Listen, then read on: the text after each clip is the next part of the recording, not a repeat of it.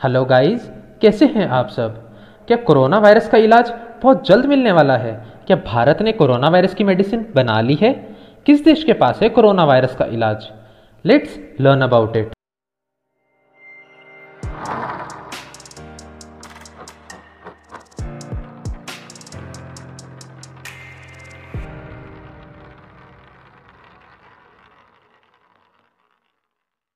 सबसे पहले मैं चाहूँगा दोस्तों कि आप इस वीडियो को ज़्यादा से ज़्यादा शेयर करें, क्योंकि दोस्तों इस वक्त हर तरफ निराशा का माहौल है और ऐसे में ये वीडियो आशा की किरण साबित होगी।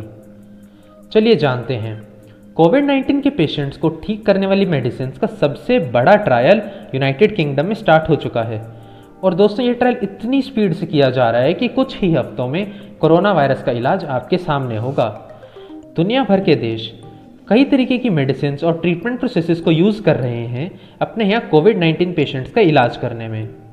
और इन्हीं सब ट्रीटमेंट प्रोसेसेस से कुछ मोस्ट सक्सेसफुल ट्रीटमेंट प्रोसेसेस का ट्रायल ऑक्सफोर्ड यूनिवर्सिटी के रिसर्चर्स यूनाइटेड किंगडम के डॉक्टर्स के साथ मिलकर कर रहे हैं।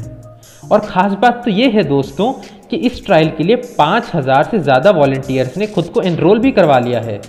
तो किन किन मेडिसिन और थेरेपीज़ को टेस्ट किया जा रहा है और क्या इंडिया का इसमें मेजर रोल है, आइए जानते हैं।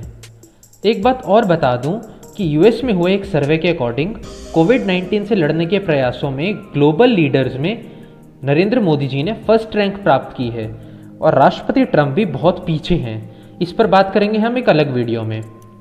तो पहली नंबर पे जो ड्रग है वो है हाइड्रोक्सीक्लोरोक्वीन। ये मलेरिया को ठीक करने में यूज़ होती है और इंडिया इस ड्रग का बिगेस्ट मैन्युफैक्चरर है। और दोस्तों आप जानते ही होंगे कि भारत इस वक्त 55 देशों को यह ड्रग एक्सपोर्ट कर रहा है। सेकेंड ड्रग है एजिथ्रोमाइसिन। दोस्तों यह ड्रग बैक्टीरियल इन्फेक्शन को ट्रीट करने में यूज़ होती है और यूएस बहुत ज़्यादा एम्फसाइज कर रहा है HCQ और एजिथ्रोमाइसिन के कॉम्बिनेशन को। और दोस्तों इस ट्रायल में 2 एंटी रेट्रोवायरल ड्रग्स का भी यूज़ किया जा रहा है। ये ड्रग्स हैं लोपिनावियर और रिटोनावियर। इनका यूज़ HIV पेशेंट्स को ट्रीट करने के लिए होता है और कुछ केसेस में ऐसा देखा गया है कि इन मेडिसिन ने कोविड-19 के पेशेंट्स को सक्सेसफुली ठीक कर दिया है। इस ट्रायल में डेक्सामेथासोन नाम के एक स्टेरॉइड की लो डोज को भी चेक किया जाएगा। ये इन्फ्लेमेशन कम करने में यूज़ होती है।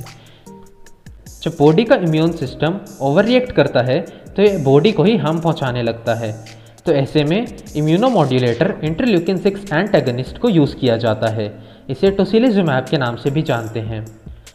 एक इम्पॉर्टेंट थेरेपी जो कि है कॉन्वलेसेंट प्लाज्मा थेरेपी। इसमें कोरोना वायरस से ठीक हुए लोगों की एंटीबॉडीज़ को पेशेंट्स में डाला जाता है ताकि उनके शरीर में कोविड-19 से लड़ने की एंटीबॉडीज़ डेवलप हो सकें। गाइस बहुत जल्द आप उम्मीद कर सकते हैं कि कोरोना वायरस का सक्सेसफुल ट्रीटमेंट आपके सामने होगा। आपको क्या लगता है कि कौन सा देश इस चाइनीज़ रायते को समेटने का काम करेगा? कमेंट सेक्शन में ज़रूर बताएं। अभी के लिए बस इतना ही। इस वीडियो को लाइक करें और ज़्यादा से ज़्यादा शेयर कीजिए ताकि दूसरों को कोरोना वायरस से बचने के लिए एक आशा की किरण दिख पाए।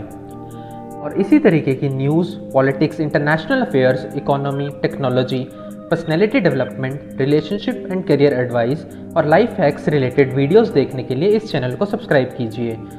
Because we believe in learning everything.